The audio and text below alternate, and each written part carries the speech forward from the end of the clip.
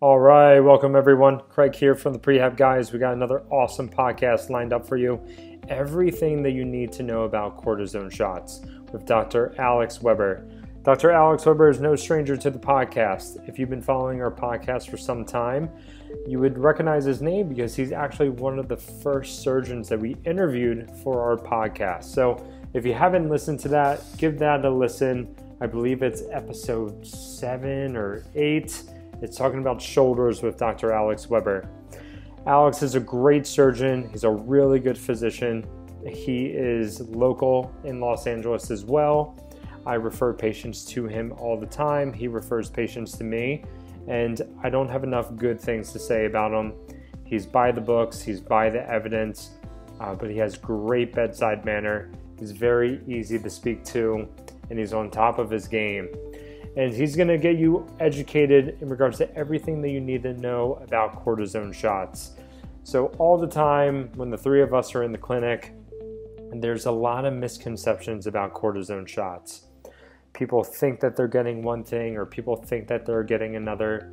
They think that cortisone shots are going to do X, Y, and Z, and that they can just get them anywhere. But that is definitely not the case. And I think that you're going to learn a lot in this podcast about maybe what we need to be pushing the envelope towards in terms of maybe taking a step back from cortisone shots and considering other biological solutions if we're talking about injections or orals for that matter. So Dr. Weber talks about some really interesting stuff, especially the rotator cuff. I remember he mentioned this study a couple years ago at USC Shoulder Day. And I was like, wow, that's a staggering statistic. So it's really interesting. Also, Dr. Weber and I, we were chatting before and after the podcast. And one thing that we didn't talk about during this podcast was tendons. And if you are getting cortisone shots into tendons, or that is what you're considering, that is what you have been offered, do not do it. You should never get a cortisone shot injected directly into a tendon. It just has bad news written all over it. We talked about how we can do injections maybe relative and close to the area to let that cortisone bathe the tendon if it's really hot and fired up, but the more evidence that comes out about managing tendinopathies, the more that we know that cortisone is just not good for tendons. So, and we started going on a rant together talking about tennis elbow, and that is one of the hardest things for us to treat after someone has gotten a cortisone shot into their tennis elbow. So definitely hold off on cortisone shots and tendons, but otherwise hang tight. This is a really good podcast. We dive into some unique topics. We talk about what are the options and what are the typical path of cares for the average person as well as the athletes. Dr. Weber is a team physician for the Kings as well as the USC Trojans. So he has some really good insight as well as he practices in the greater Los Angeles area, and he's able to pull insight from both dimensions. All right, so without further ado, the Prehab audio experience will teach you how to take control of your health through knowledge by optimizing performance, promoting longevity, and keeping your movement system in tune. Welcome to your host, the Prehab Guys.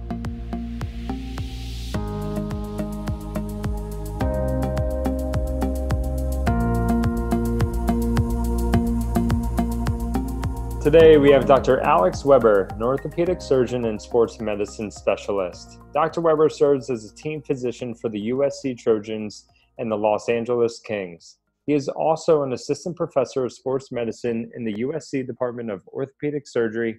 Dr. Weber is also currently engaged in clinical and basic science research for topics that involve evaluating sports medicine injuries as well as arthritis. Alex, it's an honor to have you join the show again. Thank you. Craig, thanks for having me. I love being here with you and looking forward to a fun session today. Yeah, so Alex, it's funny because for the podcast, I want to call you Dr. Weber, but Alex, we've been working together for a little over 2 years now. It's always great to connect with surgeons on our podcast that I also work with in person as we refer patients to one another. And Alex is no stranger to the show. He was actually one of our very first podcasts over a year ago. And today we're going to be talking about a really cool topic that I think there is so much misinformation out there, as well as just not enough education when it comes to everything you need to know about cortisone shots. I completely agree, Craig. I think you hit the nail on the head. I'd also say that even when we do have the correct information, we don't have enough.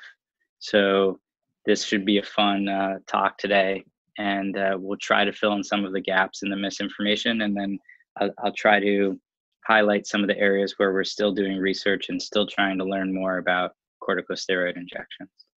I have a solid feeling that I am going to learn a lot from this podcast as well, because this is one of those things that you're not going to learn a ton about in PT school. You're going to have to go out and search it. You're going to have to learn on your own. So I'm pretty excited for it. So let's jump right into it. What exactly are cortisone shots? Let's define the terminology. Let's better educate the public, because you and we spoke about this before. Not all injections are equivalent. Yes, 100%. So let me first define corticosteroids, and then we'll put it into the framework of what are the things being injected into patients in this day and age. So corticosteroid injections fall into a category of glucocorticoids, which is the name or nomenclature for cortisol, which is produced in the adrenal gland naturally. And cortisol is a very strong anti-inflammatory. And then corticosteroid injections, or cortisone, are the synthetic or man-made versions of cortisol, which again are strong anti-inflammatories. They come in a variety of dosages or strengths, and we use them as basically a surrogate for the naturally occurring cortisol, and it can come in multiple forms. So currently we use oral cortisone, topical cortisones, inhaled versions, and injected versions. So that's really the background of what corticosteroids or cortisone are and their applications. We can talk a little bit more about where we use them orally, where we use them topically, where they use in an inhaled form, and then probably for the orthopedic surgeon, the physical therapist, the athletic trainer, the place where we're most familiar with them in use is the injectable form. Yeah, so let's transition right into that. I would love to hear, how do you typically use them and prescribe them on a daily or weekly basis in your practice? Sure. So I'll start with the ones that we don't use frequently. So in my current practice, the topical forms and the inhaled forms we typically don't use. Topicals can be helpful. They just don't seem to be in a large part in my practice. Inhaleds are typically used for those with asthma. I should mention the topicals are typically used for more autoimmune conditions, the psoriasis or psoriatic arthritis, things that have some skin component, dermatitis, etc. In the oral form, I do think there's a role for the musculoskeletal patient. The places I probably use the oral form the most is in the Medrol dose pack, with Medrol being one of the corticosteroid types. And we use that for adhesive capsulitis, so frozen shoulder. I think it can be a great medication to help decrease acute inflammation related to the frozen shoulder and allow the patient to get into physical therapy or start working on motion. Anywhere where there's acute inflammation, the Medrol dose pack can be helpful. So there are other times with flares of arthritis, flares of lower back pain, where the Medrol dose pack or oral steroid can be helpful. Again, with the caveats that we'll discuss in a little bit about pros and cons of using steroids and some of the side effect profile of steroids. And I mentioned lower backs. I think in my clinical practice and also sometimes with our athletes for an acute flare of lower back pain or an acute flare of pain. Sometimes the oral steroid can be helpful. Yeah. Probably the largest. Go ahead. Oh, I was just going to mention the oral stuff. That was something that I was not aware of until I started working Mm-hmm. with you. And, my wife, she's also a physical therapist that you work with as well. We've seen frozen shoulder patients from you, and that was the first time that we ever heard about the oral dose. And we've seen great stuff Mm-hmm. with it. And I had my thoughts as to why you would go with the oral versus the injections, but I would love to hear whether you can finish your phrase. I know I cut you off a little bit, Yeah. or we can transition to that in a bit. I thought that was really interesting. Yeah. So let's stick with the oral for now, and then we'll go on to the injectable stuff. I think there is a role, like you mentioned. I'm glad you're seeing good results with it. I think I would say the same. The things I mentioned to patients are that you want to start with the simplest stuff first and then move on to the more complex treatments. Mm-hmm. And I think when someone comes to see me for the first or second time with frozen shoulder, I think we both know, and a lot of the therapists and athletic trainers out there know, that adhesive capsulitis or frozen shoulder can be a really difficult disease entity to treat. So, I like to have multiple options for these patients. And I think starting with the simple stuff first, or the least invasive stuff first, makes the most sense. So if someone comes to me and they're in a lot of pain, I'll start with the Medrol dose pack, because I know it can predictably decrease pain and inflammation related to that shoulder and allow them to be more functional in physical therapy. I think from a surgeon perspective or a physician perspective, I think it's always good to have extra treatments in your back pocket, so to speak, or that silver bullet if you need it. And that's where I think sometimes the injection of corticosteroid comes into play.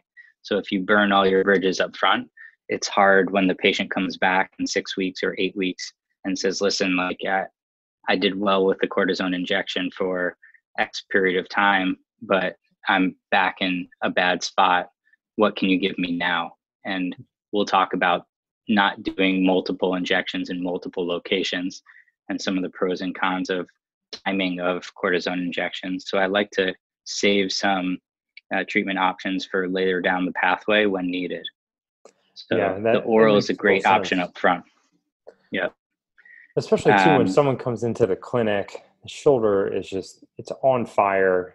It's hurting. Not everyone is going to be arms wide open, welcome to getting a big needle stuck in their arm, especially in a very painful shoulder. So I think that's a great entrance to treatment versus, like you said, using some of the bigger, heavier guns when needed. Yep. So I think probably the area I use it the most. Occasionally someone will have an arthritic flare in a shoulder or knee, hip, that I think a Medrol dose pack can be helpful for. Lower back pain, same thing. Degenerative lower back pain, the Medrol dose pack, or neck pain can be very helpful. Again, we talk about the pros and cons. Oral corticosteroids do have some systemic effects. So we talk about increasing blood sugar for a few days. Some people get hyperactive, increase in appetite, some weight gain. So we always have those conversations, but I think overwhelmingly for short periods of time, a Medrol dose pack is a really great way to decrease acute inflammation related to some of the musculoskeletal conditions.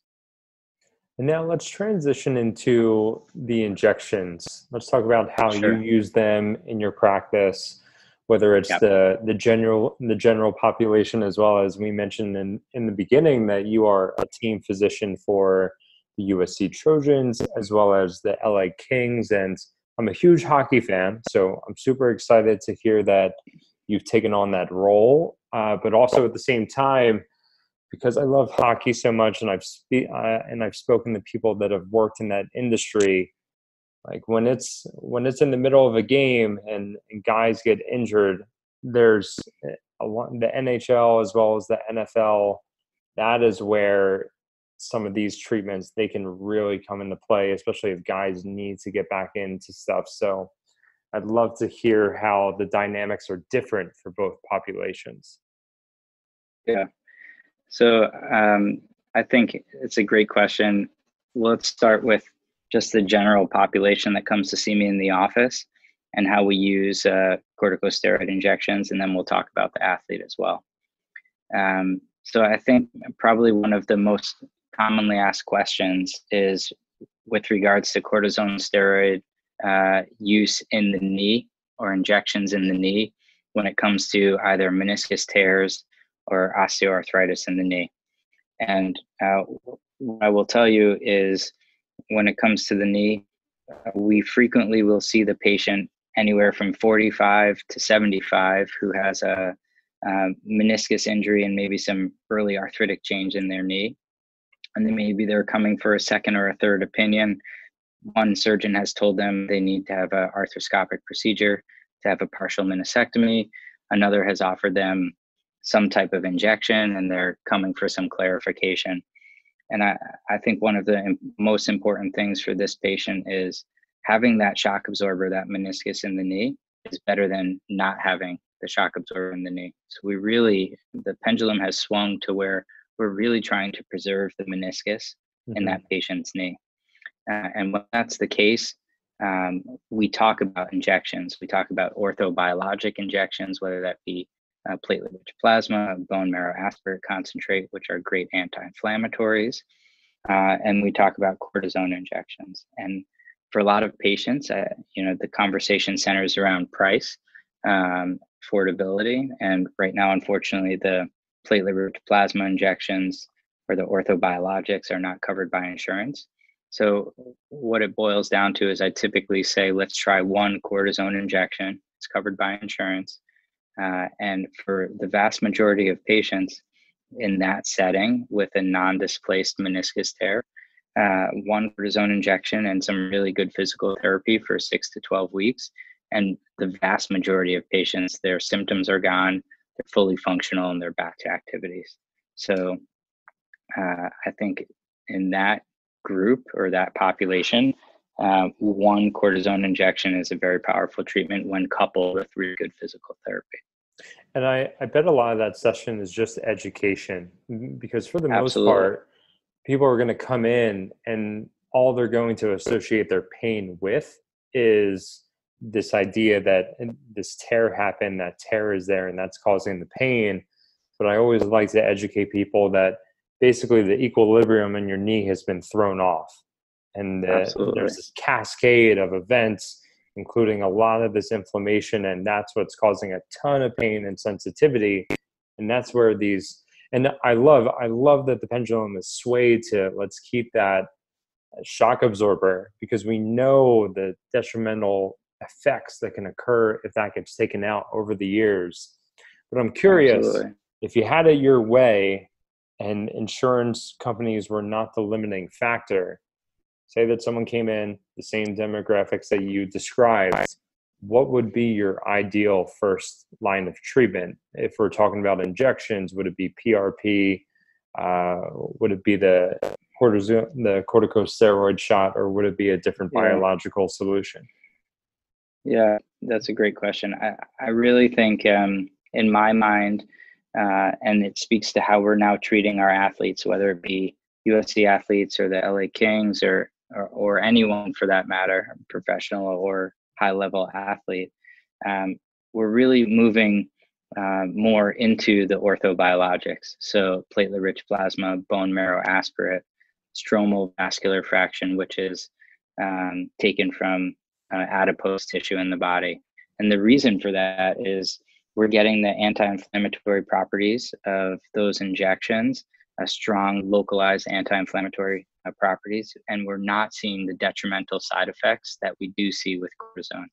So in the high-level young athlete, we're really trying to minimize the amount of cortisone we're using and maximize some of these other anti-inflammatory injections, which for better or worse, sometimes we can't give to patients in the office because of insurance obstacles. But platelet-rich plasma, bone marrow aspirate, stromal vascular fraction, these injectables have a very, very strong local anti-inflammatory effect. And we don't see the degradation of cartilage, tendon, ligament that we do with cortisone. Having said that, in the athlete, there is still a very limited role for cortisone. It's not used. We don't use it in an in-game scenario. Most of the time in in-game scenarios, it's oral anti-inflammatory, ice between periods or heat, manual manipulation, things of that nature. That's good. But it's good to hear. No, the days of shoot them up and put them back in have come to an end. We're really looking to protect our athletes for the long haul and for their longevity. And most of the time with good manual treatment, some oral anti-inflammatory, ice, heat, manipulation, and adrenaline from the athlete. If it's safe to go back in, the athletes are ready and willing to participate.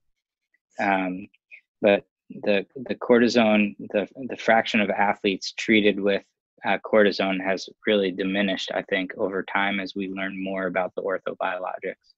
And would you say that that's just because these biologics that you guys are using now, are they just less synthetic? It has more endogenous properties where you guys are taking stuff from that person's body versus, like we spoke about earlier, the corticosteroid injections are definitely more synthetic. Yeah, absolutely. So all of the orthobiologics come from the patient. So it's their natural anti-inflammatory properties.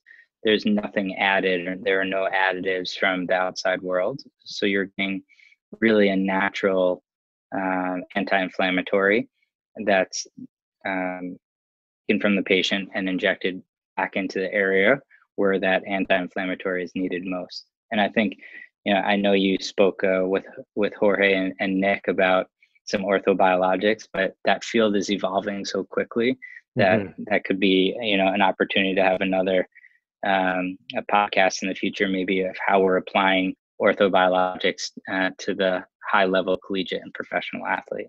Yeah, even since we spoke to them, I'm sure that so much has changed, and there's been so much research that has been published updating the best practice guidelines. One other area where I think it's worth mentioning cortisone injections in the general population is when it comes to shoulder impingement, rotator cuff partial tears, and full thickness rotator cuff tears. So I think this is an area which is near and dear to me because we've done some really good research at USC in this area, and we continue to do some really good research, I think, about corticosteroids and rotator cuff tears. But we see a lot of patients who come in with an inflamed shoulder due to impingement and potentially some bursitis, partial tearing of the rotator cuff. And these patients do tend to do quite well with a one-time cortisone injection and physical therapy. Where I start to be a little hesitant to inject shoulders is when there's a full thickness rotator cuff tear. And the reason for that is a study which we published last year and has garnered some attention in our world, is looking at the re-tear rates or the reoperation rates after rotator cuff repair if the patient had a cortisone injection prior to surgery. So we looked at about 20,000 rotator cuff repairs done in this country, and we matched them to 20,000 rotator cuff repairs done in this country where an injection of cortisone had been done prior to the surgery, at least one injection. And what we found is that the rotator cuff reoperation rate, or needing a revision rotator cuff repair, was significantly higher if you've had one or more cortisone injections prior to your surgery. And more so, what we found is that as the number of injections increased prior to your rotator cuff repair, or as the time between the injection and the rotator cuff repair decreased, so an injection right before your surgery, your chances of needing a revision rotator cuff repair were much higher. So what this tells us is that there are truly detrimental effects to muscle and tendon from cortisone injections.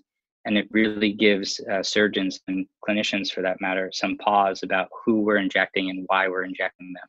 Yep. So, I think, like I said, I think the algorithm for me is if it's bursitis or shoulder impingement and an intact cuff, I'm pretty okay or inclined to give that person a one-time cortisone injection and physical therapy. And the vast majority of those patients get better and go back to life as they were, healthy and happy. If it's a partial tear, we have this conversation about pros and cons of orthobiologics versus cortisone versus physical therapy alone. And if it's a full thickness tear in a young active patient, young meaning anywhere from 40 to 70 or maybe even 75, if the muscle tendon quality look good, I'm more inclined to tell that patient about this study we did and say, listen, if you're really hell-bent on having a cortisone injection and physical therapy, I can provide that if you're really strongly set on that. But my preference would be, let's try physical therapy first. And after 6 or 12 weeks, if you're not where you need to be, then we're probably going to skip the cortisone injection and go to a arthroscopic rotator cuff repair, because I want to give you the best chance of healing and not needing a revision surgery. And then on the far end of the spectrum is the patient who's probably 75 or above, who already has some degenerative changes to the glenohumeral joint or the shoulder joint. So if there's arthritis already in the joint, that patient is probably going to have a reverse shoulder replacement rather than a rotator cuff repair. Mm-hmm. And when that's the case, I'm more willing to give them cortisone injections every 4 to 6 months for as long as that treatment algorithm is working for them. Because at the end of the day, instead of trying to repair that native tendon, we're going to put in a reverse shoulder replacement. And that doesn't require any rotator cuff healing. So I feel comfortable that cortisone injections can treat that patient for a period of time, and ultimately they'll have a shoulder replacement rather than needing any type of muscle and tendon repair. I remember you presenting that stuff at USC Shoulder Day. I guess it was probably 2 years ago at this time. Yeah. And then I found myself just asking every single rotator cuff repair surgery that I saw, or anyone rotator cuff related. I was like, hey, have you ever gotten a cortisone shot? Yeah. And then it was like, oh man, it just had you nerve wracked, Yeah. Yeah. And I'll be honest, I've lost some patience over this before, because I really truly believe in this data. And now there's been 3 or 4 additional studies which have shown the same thing, or almost exactly the same thing. And so I truly believe in this. And some patients come to me and they say, listen, doc, I really just want the temporary relief of a cortisone injection. I don't want to have the surgery. And I'm actually willing to tell those patients about this. And if they choose that they really want to have the cortisone injection, I sometimes will let them go to elsewhere, because someone's going to have to repair that rotator cuff at some point. And it's unfortunately, based on the data, it's probably not going to go very well. Yeah. And so, I firmly believe in this, and it speaks to some of the detrimental effects that we're seeing with cortisone injections or repeat cortisone injections. And, I think that that's really what pushes us into this conversation about orthobiologics and using some other type of anti-inflammatory injections that don't carry the same detrimental effects of cortisone injection. So let's transition into that, because you had brought up the scenario of working with someone who is more than likely, if they're bound to have a surgery, it's going to be a joint replacement. and you're not too worried about how many repeated cortisone injection treatments you're going to do with that person. However, is there ultimately a shelf life with how many cortisone shots you feel comfortable giving to someone? I would love for you to run through a few different scenarios of, this is how many I would use in my practice, or, for a shoulder in this scenario, we're okay with X amount, but then once we hit a threshold, that's when we need to consider other alternatives and solutions. Yeah, I think it's a really good question, Craig, and it really speaks to having some pre-treatment conversations with your patients, because every patient has different goals for their treatment, and I think a good clinician or surgeon talks to the patient about their goals before starting treatment, and then tailors the treatment algorithm to those goals. And when I say that, I mean, some patients come with degenerative changes in their shoulder or knee, and they say, listen, doc, I don't want to do anything surgically for 5 years. And I know I have degenerative changes already, but let's do everything under the sun to keep me active and functional and in as little pain as possible until it's time for a knee or shoulder replacement or hip replacement or whatever the joint may be. And we have conversations about the pros and cons of different injections, cortisone, hyaluronic acid or lubricating injections, and orthobiologics. And then we make a plan that works for them. And I have some patients who come to me every 6 months, get a cortisone injection and feel great for 6 months. And I see them twice a year, and that's their treatment plan. And that may be indefinite for them. And those patients likely had arthritis when they came to see me the first time, weren't ready for any type of arthroplasty or joint replacement. And for them, that treatment algorithm works. Not every patient gets 6 months of relief from a cortisone injection. And we do know that there's some effects of cortisone which cause shorter durations of symptom relief over time, or there's limited benefits with each injection. So for those patients that get 6 months of relief every time, you feel fortunate to have some of those in your practice, because there are others that get a few weeks of relief. Mm-hmm. And if that's the case, then certainly multiple cortisone injections is not an option, because we know that there is a dose and frequency dependent adverse effects from these injections. So, I feel comfortable giving them every 4 to 6 months to patients who know that they have some, that it will degenerate their cartilage further, but that's going to be their treatment option for a long period of time. I think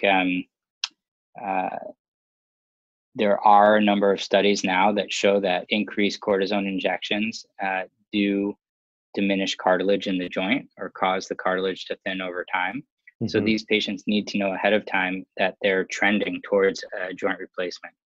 They also need to know that it needs to be at least 3 months between their last injection and their time of joint replacement, because there are studies that show there's a increased complication rate if you have injections close to the time of your joint replacement. So 3 months is the minimum. Some surgeons prefer 6 months between time of last injection and joint replacement. Interesting. So, what are some of those side effects, or some of those risks? Is it better word is risk? Yeah. So there's some studies in the joint replacement world looking at need for revision surgery, complications such as infection related to the joint replacement, and those seem to be higher if the patients have had cortisone injections close to the time of surgery. Interesting. Yeah, it's one of those things where it gets tricky, but I'm totally in the same boat as you, where we want to give people, we want to make better informed decisions based off of data and research, and but at the same time, pain and short-term relief and delayed gratification, they don't always line up with the data. And it can be really hard when you have that person sitting in front of you and they want to get out of pain or they want that short-term relief, but they're not setting themselves up for the long run. But, I think it's really respectable that you're okay with people, walking out the door and going in the opposite direction, because ultimately, if that person needs to get surgery, like you said, next thing you know, your name is attached to that cortisone injection. And that surgeon is going to be like, well, if he is going off of the best evidence-based practice and guidelines, why did he do that? Yeah, I think, it's all about communicating with the patients, letting them know what the data show or what the data are. And then, like you said, you have to feel comfortable with what you're doing. And I always tell patients, like, I try to treat my patients like I treat my family or myself. And this is what I'm comfortable doing. And if it doesn't align with what you're comfortable doing, there are a lot of really great surgeons in this town, and I always am happy to provide a referral. Yeah.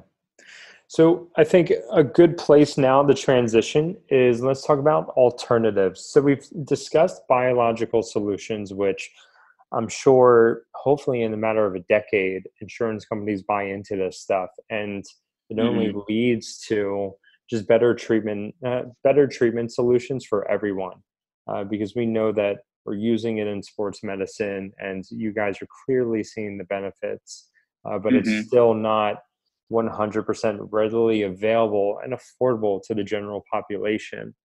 So then what's the next tier of alternatives that you use in your practice and that you recommend to your patients?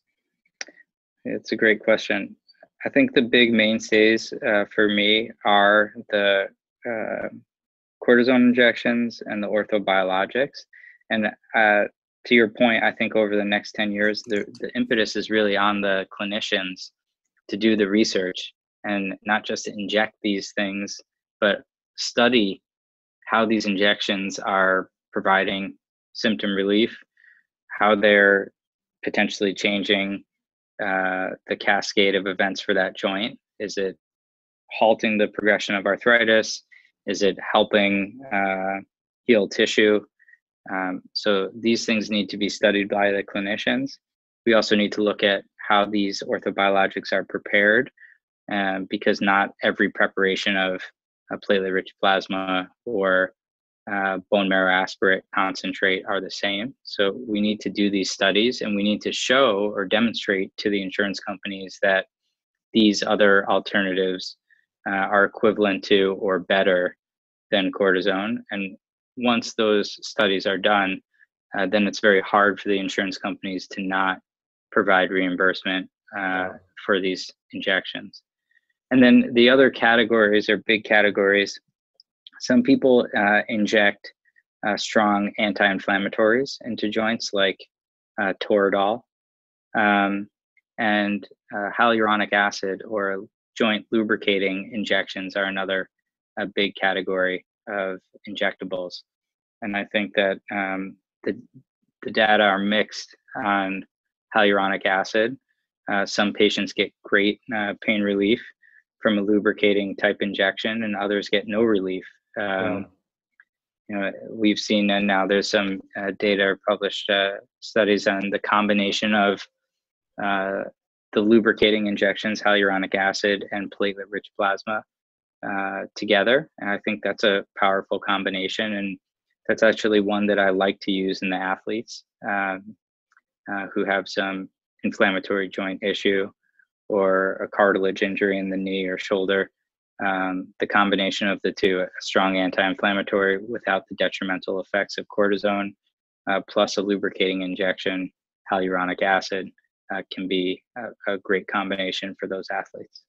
Yeah, I can see that being pretty nice, because I'm sure that there has to be some sort of interaction with the strong anti-inflammatory properties and maybe some of the synovial joint fluid, depending what joint you're injecting. So that sounds like a nice little cocktail for the joint, for not a cocktail, let's call it a healthy smoothie. Yeah, exactly.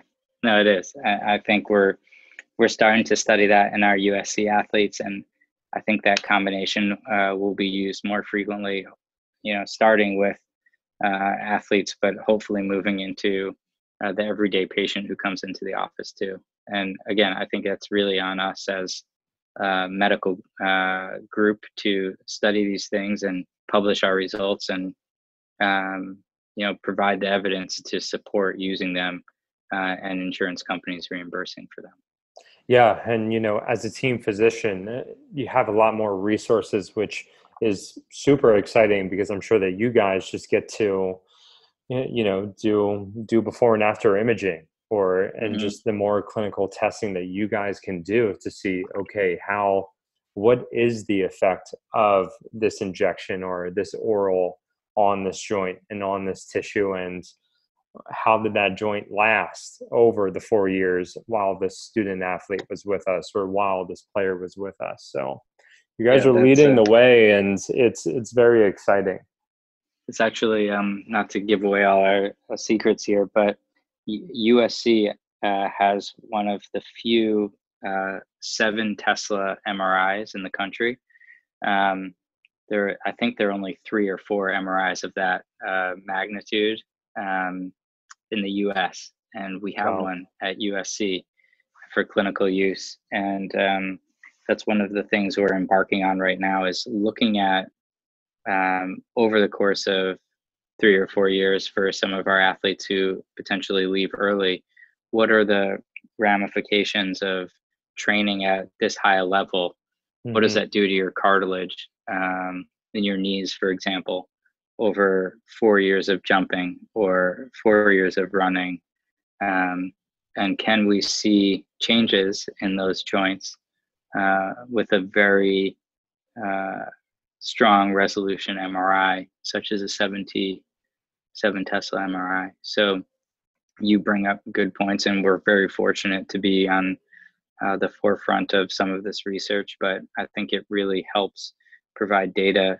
These athletes, these college athletes are sacrificing a lot in terms of social life and physical well-being sometimes to do the sport that they're brought to USC to do, and to be able to study that and give them some data and say, listen, it's safe to do all this running and jumping because we don't see significant cartilage changes over 3 or 4 years, I think is powerful and helps put their minds at ease. So we're looking forward to getting some of that data out. It's exciting. Well, Alex, this has been information packed. I know everyone is going to absolutely love this. I've learned a lot. I knew that I would learn a lot. Is there anything else that you would like to share, that you would want to, clear the air about in regards to cortisone shots? This is a great opportunity to share that.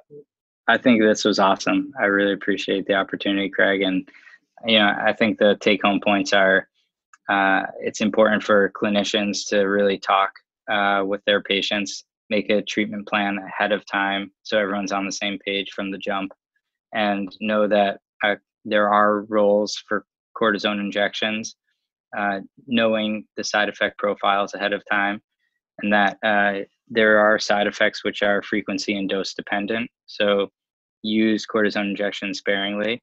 And before you get any, ask about the other options like hyaluronic acid and orthobiologics. So I think with that in mind, all the physical therapists, athletic trainers, patients out there who are listening will do very well.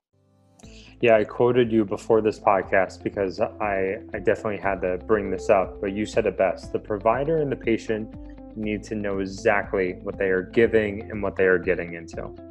Exactly. Yeah, well said. All right, Alex. Thanks, Craig. Yeah, thank you. And this was great. That was such an awesome podcast with Alex. That was packed with so much education and information.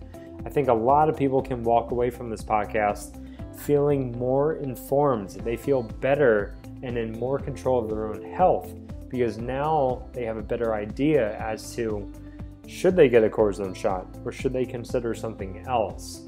ultimately, that is what we want people to walk away with these podcasts, is education to make better informed decisions about your own health. If you enjoyed this podcast, please rate, review, and subscribe to our podcast. Your comments, your thumbs up, your suggestions mean the world to us.